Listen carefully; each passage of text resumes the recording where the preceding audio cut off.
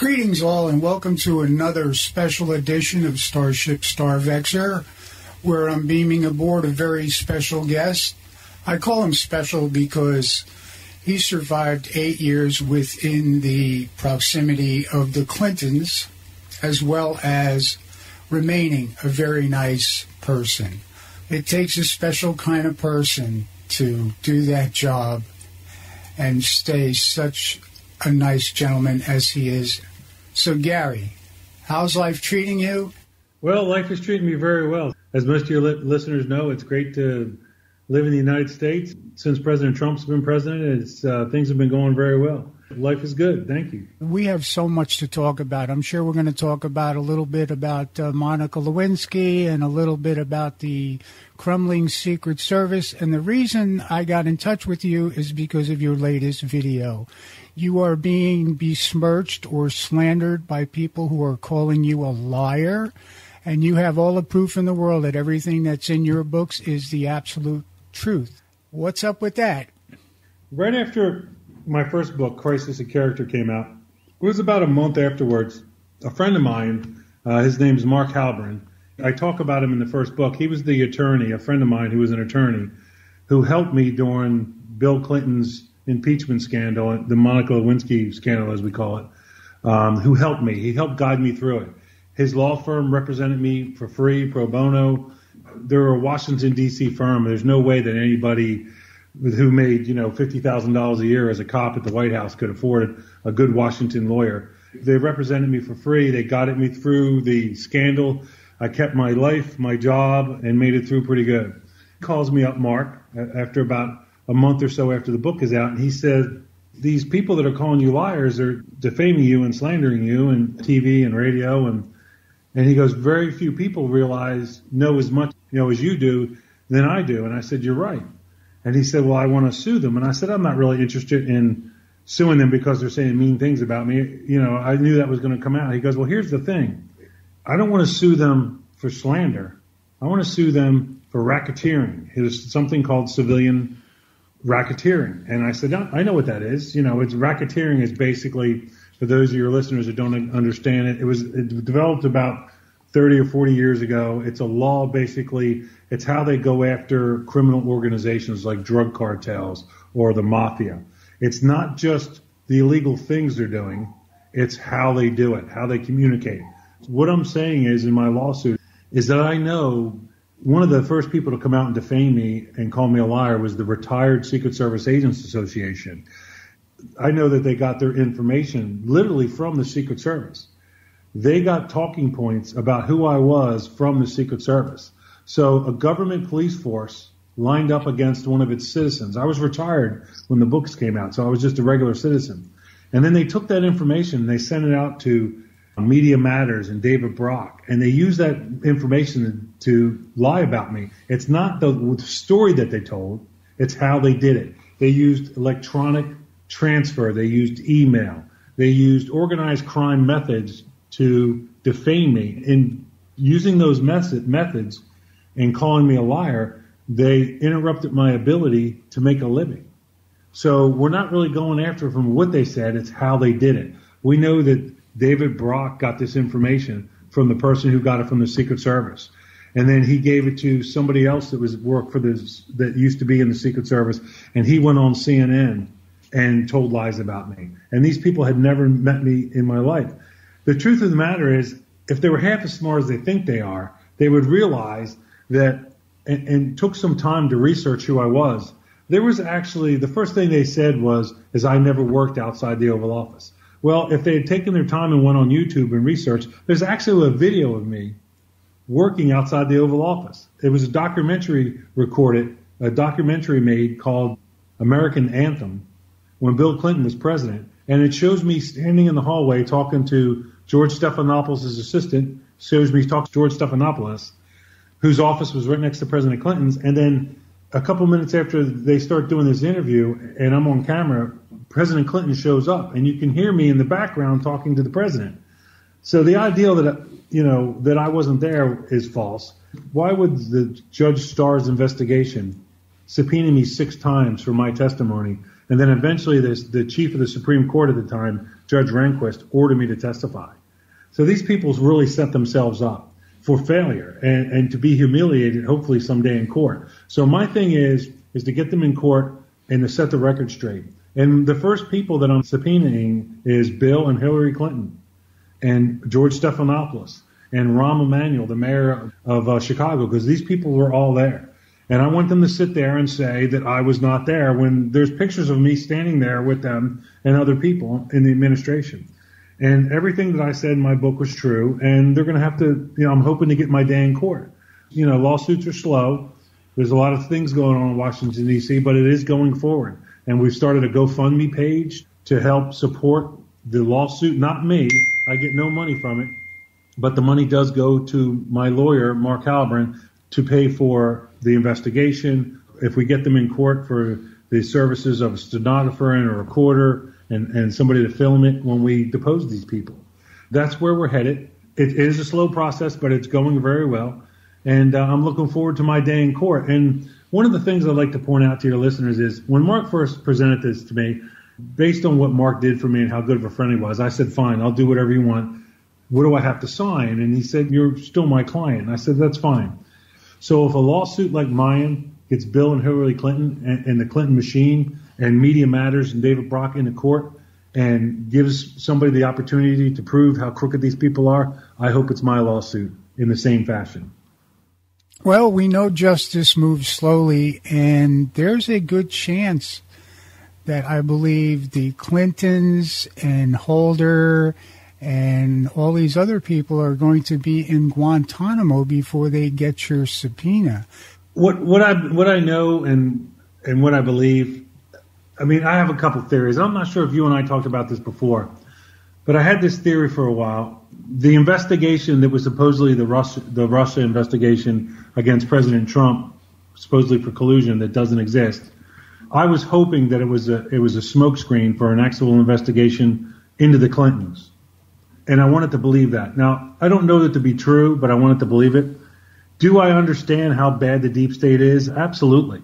I mean, I know for a fact, but I know how deep the deep state goes, and because I've seen it. I've been behind the curtain. I worked in the Secret Service Uniform Division for 12 years. As you well know, one of the reasons you have me on so frequently as a guest, and I appreciate it, is that I've seen behind the curtain. It's like the Wizard of Oz. And I've seen behind the curtain. And do I believe these people are that crooked? I know they are. I know exactly how they work. I know how the Clinton machine is. If you look what's going on right now with this Judge Kavanaugh, just as an example, how is it possible that this guy has had 5 or 6 background investigations to have top secret clearances and this never came up before? Because it's not true. Now, I'm not saying these women are completely lying. I'm saying these women may have been abused. And they may have been attacked. They were also teenagers that were clearly party girls, and they were out having a good time as teenagers. In 2 different cases, the second woman that's accused, this judge, has admitted that she's misidentified other people that were there. They don't really have a clue what they're talking about, but here's what they're doing. This is all about keeping him out of the court so they can keep Roe v. Wade. And do I believe the deep state is invested in that? Absolutely. These people will say anything because I saw them do it to me. I saw when Ken Starr, during the President Clinton's impeachment scandal, when they identified myself and some of my coworkers as they wanted us to testify, the first thing that happened was the Clinton administration and the Retired Agents Association started slandering us. Oh no, they could never have access. They're one step above mall guards and this and that. And they said all these heinous things about us. And then they started attacking us individual as I rose to the top, as the Starr investigation went forward. And they believed they knew that I could tell them what they wanted. They started coming after me. And it's at one point, and I actually talk about this in the books, they were actually trying to float the ideal that Monica Lewinsky was there because she was having an affair with me, because I was having an affair with her. That's how crazy it got. So the ideal that if anybody doesn't think that these women who are all liberal left activists would not perjure themselves or come close to perjuring themselves and make it look like this guy is dirty, and when he's not, you're wrong. That's exactly what they're doing, and that is the deep state. I mean, think about the things that we've seen the Democrats do over the years. I mean, the guy that they called the Lion of the Senate, Ted Kennedy, the Democratic Party ran for him for office of the presidency after he had drowned a woman in a car up in Chappaquiddick. I mean, this is a guy who left a woman to drown, and then he spent years in the Senate, and they call him the Lion of the Senate. They ran him for president. That's how depraved they are. And when Bill Clinton was doing all his shenanigans, nobody wanted to listen to Juanita Broderick and hear her story. Nobody wanted to listen to Kathleen Wiley and hear her story. And nobody wanted to listen to Paula Jones. But they want to listen to these people to keep this good, decent man off the Supreme Court. And that's the deep state, and that's how corrupt they are. And you actually tried to save Bill Clinton from himself and get Monica banned from the Oval Office, and how that turned out. I did. So let's start with, when I wrote my first book, Crisis of Character, I talked about Hillary's temperament. And that's really what provoked me to write the book, I should say. I wanted the American people to know who the real Hillary was, because I knew how incompetent she was. And I knew how poor of a performer that she was, because I'd seen it up close. I'd been behind the curtain. And that's really what compelled me to write the book. If you wanted to vote for her, fine.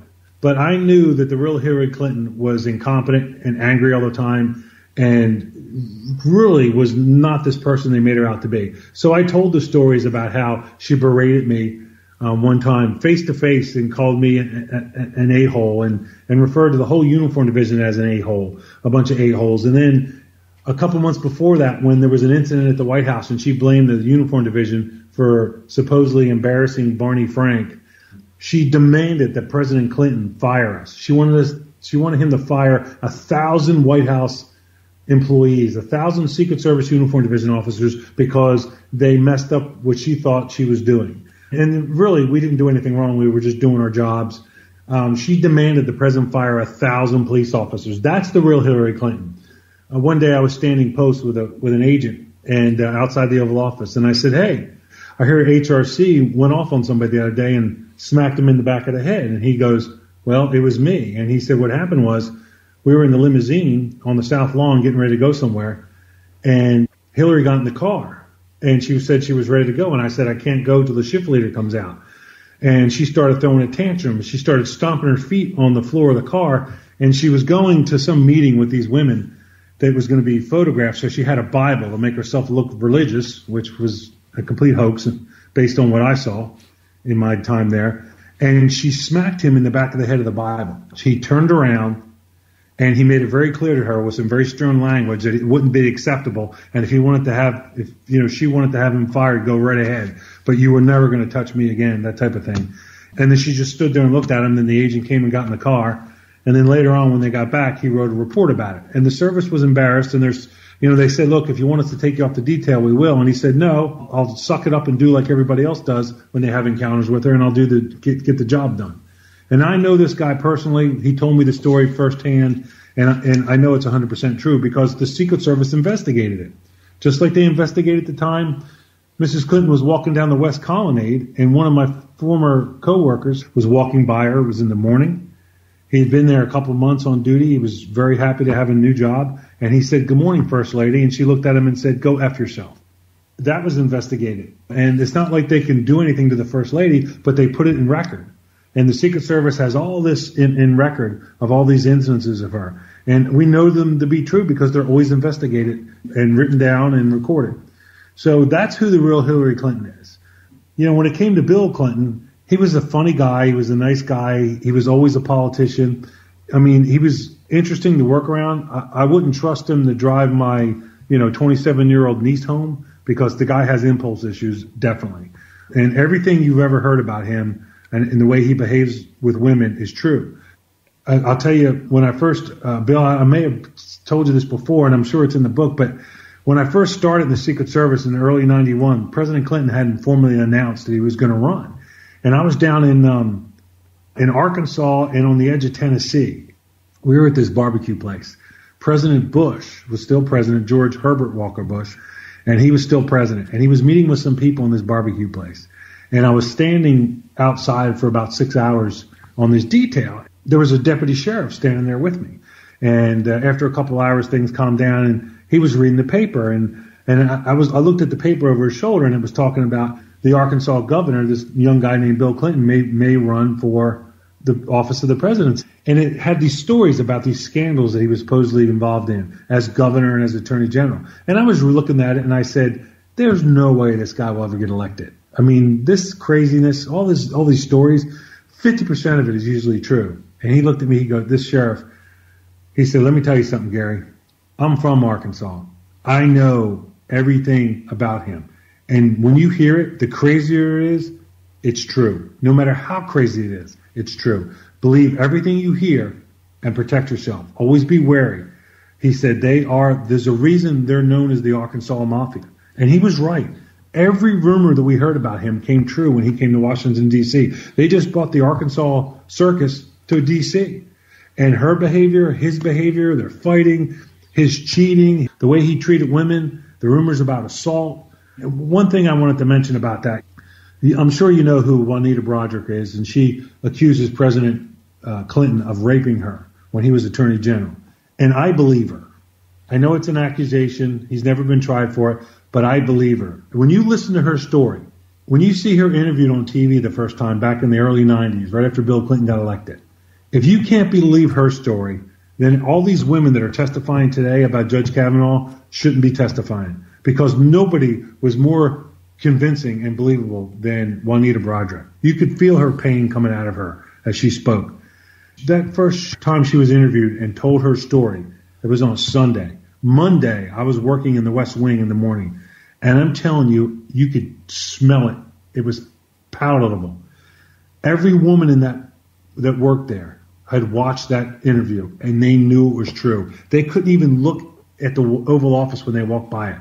They couldn't make eye contact with us. They knew it was true, and they were ashamed. One other incident I do remember you talking about was when the naval officer who was going to put towels in the map room. Oh, Stewart, yeah. Stewart, yeah. That's a cute little story. Oh, okay, the map room. So there's a couple stories about the Navy stewards, but the one you're talking about it was Christmas time one year during President Clinton's first term. Christmas at the White House is magic. I kid you not. No matter who's president, the White House staff decorates that place. It is magic. It is, no matter what craziness was going on, I loved working there, especially at Christmas. It was always magical. All these trees, and they have all these traditions, and they decorate it so beautifully, and they celebrate Christianity, and they celebrate Hanukkah and all the different religions, but it's certainly Christmas time. And so anyway, it's Christmas, and there was a function going on. There's always functions going on there, but at Christmas time, basically the week before Thanksgiving to the week after New Year's, there's 1 to 5 functions at the White House every day. It's crazy. So anyway, this function's going on, and we get word from the White House staff, the kitchen staff, that there's a lot of extra food, and they've sent it down to our break room. So when we got off post, we went over to our break room, we went downstairs, and there were trays and trays of shrimp and shish kebab, and it was just great. So I went over and ate, and I was walking back to my post. My break room at the time, that break room, was under the east wing of the White House. So I was in the east side of the White House walking back to the west wing, and I was walking through the ground floor. There was a Secret Service agent posted there because the president was nearby, because there was an agent posted there, actually 2 agents and an officer who's always posted there. So I stopped. Hey, how you guys doing? Merry Christmas. And the officer there is a buddy of mine. We're talking. And as we're talking, the Navy steward walks up. They're usually chiefs, Navy chiefs, senior chiefs, or master chiefs. And this one was a senior chief. And he walks up, and he's like, and they're all Filipino men, and he says to me in this real Filipino accent, Merry Christmas, Gary. And I'm like, hey, buddy, how are you? And he's got a clean shirt in his hand, a clean white shirt, pressed beautifully. So I know exactly what he's doing because I've worked there a long time. He's taking it to the president. And as he's walking towards the map room, which is this room on the ground floor, and the door's closed, and he's going to, obviously the president's in there. I figure he's in there on a phone call. He opens up the door with his right hand, and he's looking back at us as he's talking to us. Now the door's wide open, and as we look in, we see President Clinton standing there, and he's making out with Eleanor Mondale. He's standing there toe-to-toe with his woman, Eleanor Mondale. and they're making out like high school seniors, and they never looked up. And when the steward saw the look on our faces, he knew something was up, and he looked into the room, and then of course he was embarrassed. He quickly closed the door and ran down the hallway. And the agent looked at me, and I looked at him, and we looked at my buddy, the other officer, and they said, one of us, I think the agent said it, "Did you see that?" And I said, "Yep, welcome to Bill Clinton's Christmas," And we just kind of laughed it off because that was the typical behavior. And Eleanor Mondale was a reporter at the time who worked for one of the news agencies, and she was another person who was having an affair. That's what people think that he was having one affair at that time with Monica Lewinsky, and that's not true. There were multiple people, and I ended up having to talk about three of them, and Eleanor Mondale was one of them. And the funny thing about Eleanor Mondale was, as I know you remember, is her father was a former vice president, Mondale. So I knew a lot about her to start with because the Secret Service protected her years ago when she was a teenager, and she was quite the wild teenager. Now, I do want to say to your audience that, since then, Eleanor Mondale has passed away. In mid-90s or late 90s, she got cancer and she died. But everything I've told you is fact. It's what I saw. It's what I heard. It's what I know happened. It's what I experienced. And then if you have time for the other Navy steward story, do you want to hear that one? How could you possibly take a bullet for these people? And maybe he'll explain that later because he is a man of honor and duty. But Gary, go ahead with this story I haven't heard yet. Yeah, so I talk about it in the first book, and I think it's in the second book, Secrets of the Secret Service, or at least part of it. So it's during the time that President Clinton is having this affair with Monica Lewinsky. And in the very beginning, I tried to ignore it, and then, it just was happening so often, and then I tried to deny it. I wanted to think that this guy was not like this, and it turns out he was. And so one day, by this time, I knew it was happening. I knew he was having an affair with her. I knew that they were conducting their affair behind the Oval Office in the study. So one day, the Navy steward comes out, very nice guy, a different Navy steward, and he's grumbling and kind of cussing under his breath, again in his Filipino accent. And I said, "What's wrong, buddy?" And I said, "What's wrong, Nell?" And he goes, "I'm so tired of cleaning this up. It's humiliating." And I knew what he was talking about because I'd come across it before. And Bill Clinton had been in that room with Monica just recently. They would commonly leave some tissues. The tissues might have lipstick on it, but sometimes they would have other fluids, from a man on it. And then hand towels sometimes would be covered with this fluid. So this steward was embarrassed, to have to clean this up. And he knew, like I knew, that eventually this was going to blow up in their faces, because it always does. And we knew that we were standing around when it blew up, that we were going to get hit with it. We were afraid. And that's really what happened, exactly what happened. Stewart was I said, "What are you going to do with those towels?" Because there were these nice cloth towels, and I know what they do with them. They send them downstairs to the Navy mess, and they wash them. Well, these guys are young men. They know what's in that towel. So I didn't want any more rumors. I didn't want the rumors spreading further. So I said, "Nell, don't send them to the laundry. Let's throw them out." So I got a trash can bag, and I had Nell put the towels in there. Later on, and I tied them in a knot, and I put them in my gym bag, and later on I destroyed them. Now, I have to put this in context. This is one of those times where you mentioned that I tried to save Bill from his own behavior. And this is one of them where, I got rid of this towel. They'll put it in context. This was way before the scandal had broke.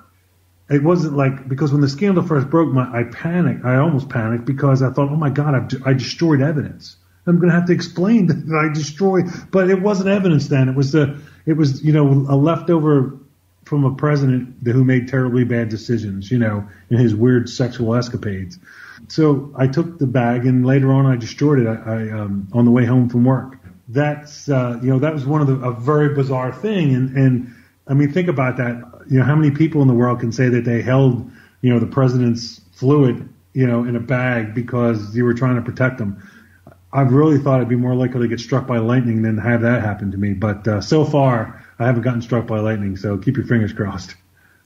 You were very well aware of the type of people they were. And as I mentioned, and you mentioned to me one time, that you would have taken a bullet for these people. Yeah. I can explain that. Please do. Yeah. So here's the thing. I have to go back to when I first joined the Air Force. When I first joined the Air Force, and I was a security policeman, and when I started my training, one of the first things they made clear to us was you should always have a will prepared. Always have a will prepared. Make sure whoever you want to get your insurance or your money or your possessions is always up to date. And we looked at each other, all of us, like there's probably about 30 of us in a class, and we looked at each other like they were crazy. And he said, here's why. Because if someday you're in the Air Force as a security policeman and somebody takes you hostage and says, if you don't give us a fighter plane or if you don't let us have access to the nuclear weapons storage site, we're going to kill this guy. Understand you're dead because we will shoot you ourselves because we will not negotiate with terrorists or criminals and we will never, ever give up, the American way So that's my mindset. And as time went on and I got into the Secret Service and I came to the conclusion even before I was in the Secret Service, there are certain circumstances that my life is worth expending to protect other things. The innocent, our way of life, the Air Force, the Constitution, the American way of life, it is worth it. Just like when a soldier goes onto the battlefield right now, as we're speaking in places in Afghanistan that we can't even pronounce, and other places in the world. They've made that decision to keep our way of life going. And I made that decision too. Now, when it comes to the Clintons, the Secret Service has a saying, the American people elects them and we protect them. The Secret Service protects them. And you have to adopt that mentality. I had my own personal political views. I was very conservative and they weren't, and they were crazy criminal people, but half the country approximately wanted them in office. So I can't ignore half the country. I have to protect them just like I would protect somebody that I did like, or I would protect my family member, or I would protect anybody else. And you just have to set that emotion aside. This is what it is. You took an oath. You said you would do it. You stand up and you do it. And I told you when I first met you, when the first book came out during the campaign, if I was in the Secret Service and God forbid Hillary gotten elected, I would have still protected her 100% of my ability because that's the job, because somebody pulled a lever in a booth somewhere and wanted her in office. To keep the Constitution as pure as you can, which is hard to do these days, people have to make those decisions. And that's how I frame it up. It's the right thing to do, so I do it. Yeah, but in today's world, we know that they are selected. Those voting machines are corrupt. But I salute your honor and for the man that you are. Thank you. Just a little aside here. You mentioned that the White House was full of magic during Christmas time. And as we all know, the only magic that was in the White House during the Obama administration was of a voodoo type magic. Yeah, some different times. Yeah, I wasn't there then, but there was definitely some different times. Your second book about Secrets of the Secret Service, of which you didn't give up any secrets of the Secret Service, but you do explain how crumbling the Secret Service actually is these days. A little detail on that. Yeah, so my second book originally was going to be about the word regicide, which I'm sure you understand means it's a term. The word regicide is the term for slaying of a king. We were going to write a book all about assassination, from the first ruler, up until modern day American presidents and foreign presidents. And after about 2 months of doing research and writing, I looked at my coworker one day, Grant Schmidt, and I said, "Grant, we're writing the wrong book." And he said, "What do you mean?" I said, "The Secret Service is failing. It has failed. And this ideal where we have all these stories about the Secret Service. And even when I was in the Secret Service, people would say, we're the best at what we do. And I'm like, how's that possible? And Grant said, keep going. I get what you're saying. Keep talking to me. So I said, okay, Grant, look at it from this perspective. By the time John Kennedy was assassinated in 1963 in Dallas, setting aside all the conspiracy theories and all that stuff, set that aside. By the time he was assassinated in 63 in Dallas, 4 presidents had been shot at in open cars or vehicles. What's their learning curve? Why were they still allowing presidents to be in open cars? You have to ask yourself, how stupid were these agents at the time? Why were they still allowing them to use open vehicles? And you can apply that mentality to all the assassinations and the attempts. By the time Ronald Reagan gets shot by John Hinckley in an unsecured crowd, a few years before, when Jerry Ford was president, 2 women tried to shoot at Ford in open unsecured crowds in a 40-day period. It's insane. So that's my ideal wasn't to make the Secret Service look bad, and I don't. I tell you the truth. They're an agency, and I did a lot of research. I went down to Washington, D.C. I didn't contact people that I knew and ask for information because I didn't want to taint anybody. I didn't want anybody ever have to say that they helped me with the book, because I knew if they were still working, just like when I wrote the first book, I didn't tell anybody about Crisis of Character because I wanted them to have deniability, because I know how vindictive the Secret Service and the people in Homeland Security can be.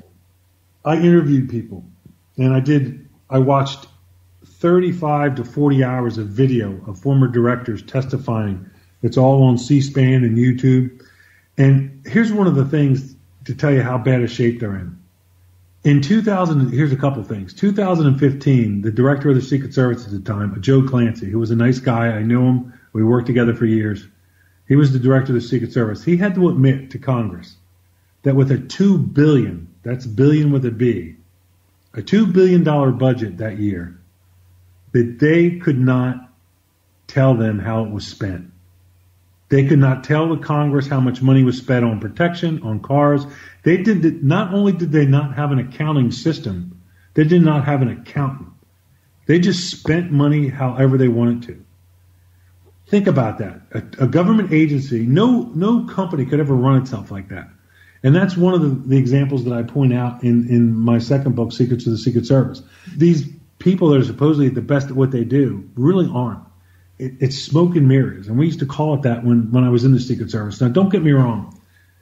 The frontline men and women, the GS-13s, the Uniform Division officers, even some of the GS-14s, these people are putting their lives on the line right now to protect President Trump, former presidents, a lot of people. And they're good people, and they mean well.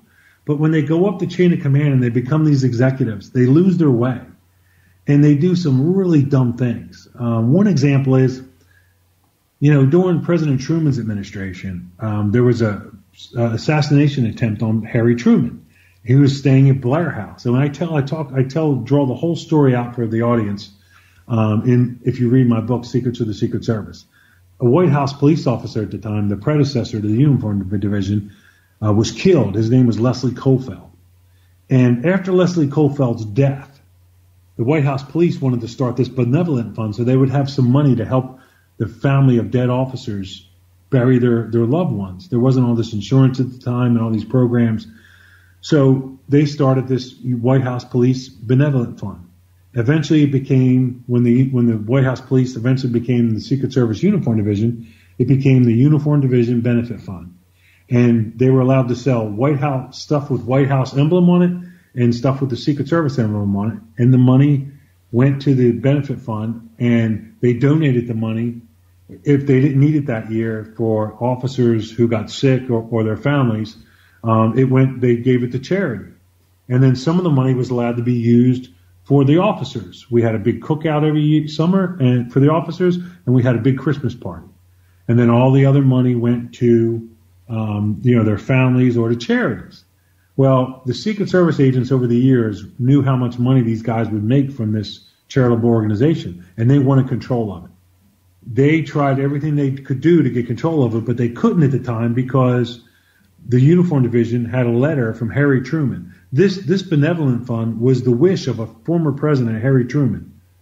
And these guys over the years, these agents, tried to get some control of it because they wanted control of that money. And they destroyed that benefit fund where it doesn't even exist now, and so they could start their own. That tells you how corrupt and just heartless these people are. They basically took away the Uniform Division's ability to buy flowers or to help with the fees when somebody dies, when one of their coworkers or officers dies. Think about that.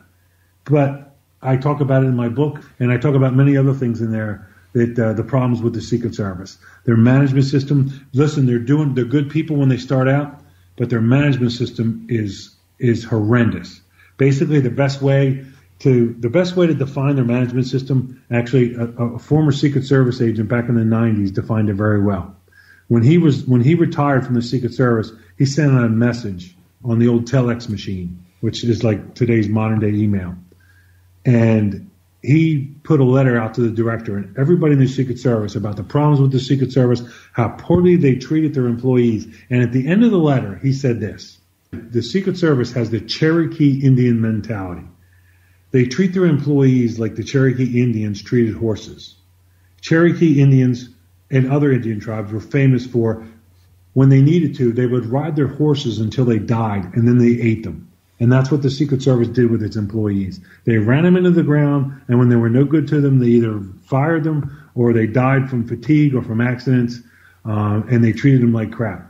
And that's their mentality. Now, I do have to say that the modern day, today's director, his last name is Elias, I believe. He's a former Marine Corps 2-star general. Now, he's not a former Secret Service agent. He used to run an aviation wing in the Marine Corps, so he's a good squared away guy, and he is trying to make some changes. And after my book came out, Secrets of the Secret Service, he did make a change that people inside the Secret Service contacted me and said, this is because of your book, Gary. They read your book. The friends of mine that worked in the headquarters said, your book is all over headquarters. They're all reading it, and they're terrified that the truth is out about their management style, and they're trying to fix it. So I'm very happy to hear that it helped do some change, but they have a long way to go. Have you heard the belief that the military requested that Trump run for president because they were sick and tired of the NSA and Homeland Security using these agencies against the people that they're supposed to be protecting? And the only reason that Trump is alive today, and the conspiracy theories are that there have already been 3 attempts on his life, of 2 which I've interviewed enough people to know and believe that there were already 2 attempts on his life, that the military is keeping him alive because evidently a perhaps inept Secret Service couldn't, as well as the stories that there were hitmen within the Secret Service themselves. Yeah, so I don't believe anybody in the Secret Service would take a protectee's life. Do I believe there's some incompetence there at times? There is. But I can't say that I know for a fact that the military is did any kind of request or manipulation to help make him president. But what I do know is they love this guy. The military people that have to work around the president, Trump, and the Secret Service, they have never been treated so well. I shouldn't say never, but the Trump family treats these people so well, so kindly, so generous. They're thrilled to be protecting this guy. When it comes to attempts against presidents, some of the stuff I talk about, some of it I don't, because I don't want to give up any secrets and I don't want to harm anybody that gave me the information. But here's the thing. There are attempts against all protectees all the time, even the former presidents, whether they're accidental attempts, because when I say accidental, I don't mean accidental. I mean, for instance, Mrs. Obama maybe tomorrow is going to be at a store shopping and somebody sees her and says, oh my God, and tries to attack her with something, that kind of attack, as opposed to a cold, coordinated terrorism type attack on a sitting president. There are threats against the president all the time.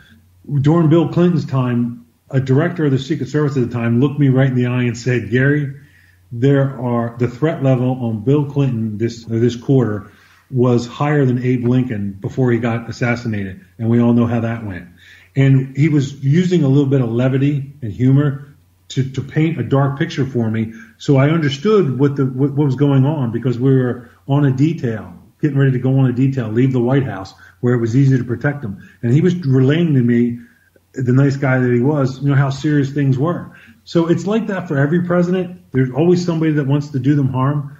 Do I believe the deep state is incompetent? And do I believe a lot of people wouldn't care if President Trump, something happened to him? Yeah, I believe there are people that wouldn't care. But I believe the Secret Service is still doing its job. But I will tell you, if they don't, it'll be obvious, unfortunately. What do you think the odds are of them all, which goes from Obama, Bill, Hillary, Lynch, Comey, Rahm Emanuel, just the entire Obama White House we're going to see them do a perp walk? What are the odds? I don't know. I would tell you that I wish it to be true. Here's what I want. I want a trial. I want Hillary Clinton to have to testify under oath, either because of my racketeering trial. I want to know, first thing I want to know is how come she hasn't been charged with the misuse of government emails and top secret information, classified information. How come nobody's been charged that this classified information was found on Anthony Weiner's computer? That's the charge. That's what I want to see. I want to see that. I want to know why nobody has been charged or there's not an investigation going on of the fake dossier that was used to generate an investigation on somebody running for president by a sitting president. That's third world banana republic action. That's crazy stuff. And that's what I want to see. I want to see those trials, those investigations, those subpoenas, those trials. But it's not happening. Do I believe it could? I want to believe it, but I think it's unlikely. But I think with a trial like mine that we could stumble onto something that could force them to do it. I want to believe that this attorney general is not as laid back and as I hate to use the word incompetent, but I will, as he looks. But I want to know why these investigations haven't been started. Anybody with two brain cells realizes that former FBI Director Comey let Hillary Clinton off the hook. He said he was. He told the whole country. It's insane. Everything that she did, people have, other government employees have gone to jail for. It's insane. We don't have two standards. We're not supposed to. We're supposed to have one standard. Lady Justice is supposed to be blind. And that has gone away, unfortunately. Right now, it looks like she's got a bare pair of bifocals on.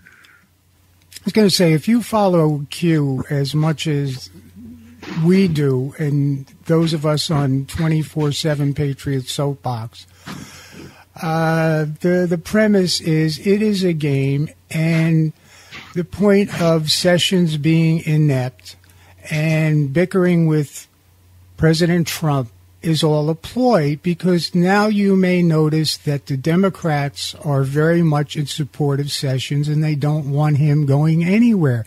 But the thing is, he is in the background and he is sealing indictments, and they put $5 million into Guantanamo, and they're lining up the judges for military tribunals. So wishing for this to happen and it actually happening, I got to believe it is in the process. Yeah. I listen, those things don't happen in a bubbles. People do find out about it, and they do report them to whoever Q is. Yeah, and I hope it goes forward, and I will tell you, I will dance an Irish jig and toast to anybody you want. I mean, it would just be a great day to see somebody held accountable for this insanity. Yep. Have you heard about there's over 60,000 sealed indictments, which include pedophiles, corruption, money laundering, drug laundering, gang, and there are some thousands of CEOs and executives who are all leaving their jobs. There are also many senators and congressmen who are not going to be running again because they know the dirt that's hanging over them. They know that they're guilty, and they want to try to leave office before it happens, before the other shoe drops. Right. And the biggest turn of anybody I've seen is Lindsey Graham. Now, Lindsey Graham used to be McCain's puppet. All of a sudden, now that McCain isn't around, and, the stories about McCain are so true. He was seen photographed with al-Baghdadi, the ultimate in the al-Qaeda terrorist. he had been supplying them with arms and yada, yada, yada. Well, evidently, I believe somebody got to Lindsey Graham as well, because if you watch him now, he is such a staunch Republican and anti anything having to do with taking this president down. Have you noticed any of that? I have. And here's the thing. You kind of stumbled on one of the things I used to say about Lindsey Graham. You know, he's a nice guy. I actually was around him and McCain and a couple of these other people years ago during one of the government shutdowns when Bill Clinton was president. He's a nice guy, but I used to say about him, he's a Republican 15 minutes or a conservative 15 minutes a year just to get elected. I never thought he was that staunch, but do I see him swinging 180? Absolutely. I do. I see what you see, and it does give you that fuel for thought that absolutely he knows what's coming down, and he wants to look like he's a big Trump supporter, and he wants to, you know, whether he's done something wrong or not, he wants to insulate himself. Absolutely. Have you been watching Trump's speech at the UN and his press conference afterwards? I did. I think, listen, I think he's fabulous. I think he talks like we want to hear somebody talk. He doesn't talk like a politician. He talks like a businessman that gets stuff done. I think he's brilliant, and I think he works on a level that these listen, it's not that the liberals don't think he's smart and don't think he's a good president. They're terrified of him because he is. I like the guy. Yeah, they see their future. They're talking about the blue wave and that the memes of the blue wave or the tidy bowl being flushed. Yeah. It's going to be this election in a couple of months is going to be fascinating to watch. I'm the worst at predicting what's going to happen, but I am going to say this, based on the fake news and all the craziness of the 2016 presidential election, I think the Republicans are going to keep what they have, and I think they may even gain some. I think this ideal of the socialism being the way Americans want to go is not true. I don't care, even millennials, once they understand really what socialism is, that it leads to communism and it's never worked anywhere. You know, I think we're going to be fine after the election. I think President Trump is going to be able to keep the steamroller going, as I like to say, and keep getting the stuff done. And one of the things I think he needs to do is he needs to build that wall. He needs to stop signing bills and start vetoing stuff when it comes to the budget if he's not getting what he wants, because he promised the deplorables, that he was going to build a wall, and that's what we want to see. I want to see the wall. I want to see this big, beautiful wall is in every place that they can build it. And the ideal, it's funny because you hear some of these crazy Democrats say you can't build a wall across mountains. The Chinese did it 2,000 years ago. I think we're fine.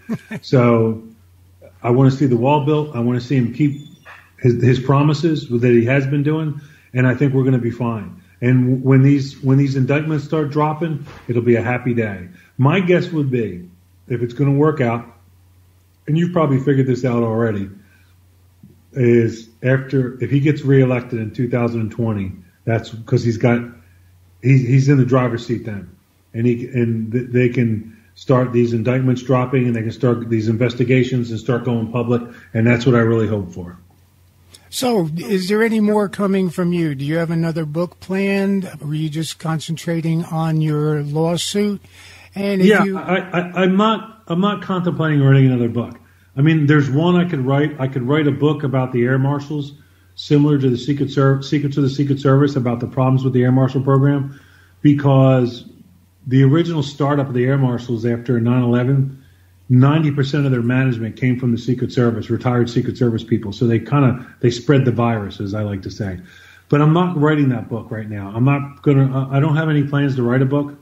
What I'm working on is trying to take the first book, Crisis of Character, and turning it into a screenplay and getting it made into a movie. That's what I'd like to do. And that's what I'm working on. And you might as well tell us where we can get your book and where we can help you afford a lawyer to take these criminals down one more notch. Yeah, well, you can go onto my webpage is official Gary, Gary J. Byrne, Byrne, Official Gary J. Byrne is my webpage, and it has connections to the lawsuit if you want to take a look at it. It also has a description of more of what we're doing. And if somebody wants to donate, they can find it there. And again, that money is not for me to live on. That's to push the lawsuit forward and to pay for lawyers and for investigators and stenographers. And then my books can be found on Amazon.com. Secrets of the Secret Service is still in bookstores. And you might find Crisis of Character in paperback in the bookstores. And both the books, again, are on Amazon.com, BarnesandNoble.com.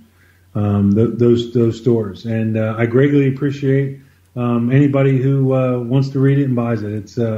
It's an honor to have written it.